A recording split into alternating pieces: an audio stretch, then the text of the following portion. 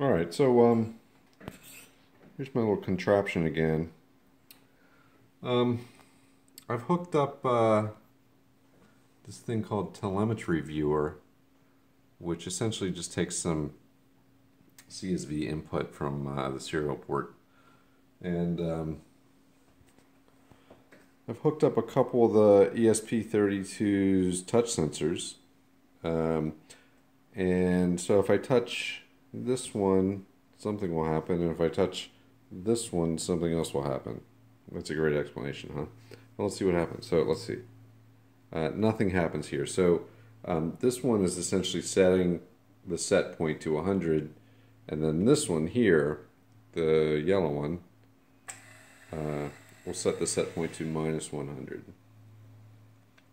And the kind of cool part is that I can watch it happen. Now, unfortunately, those touch sensors are a little bit sensitive. It actually just did that all by itself, which is a little spooky. But it's close to Halloween, so that's kind of cool. Anyway, I haven't really tuned the PID yet. It doesn't overshoot, which is great. And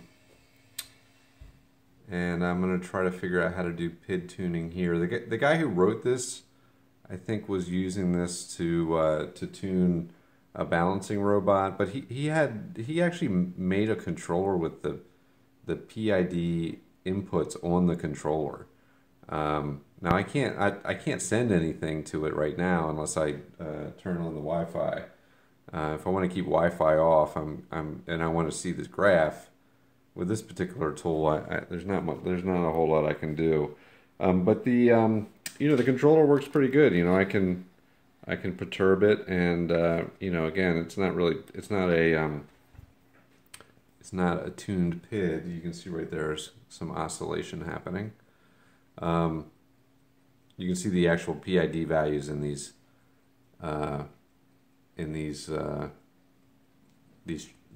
charts down here.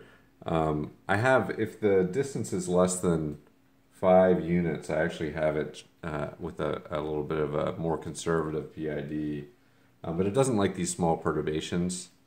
A bigger perturbation, you can see in the chart there, it recovers very quickly.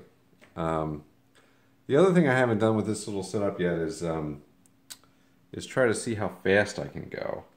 I actually had a little bit of debouncing code in my the last time I made a video about this, and it was slowing down what I could do by quite a lot. So if I crank up the voltage here, let's crank it up to 20. Oh, you can hear it there. See, it's spooky. It just clicks on by itself. It might have something to do with this power supply. Has a mind of its own. Anyway, so I have to test and try to figure out if I'm missing steps or not. It runs quite a bit faster, but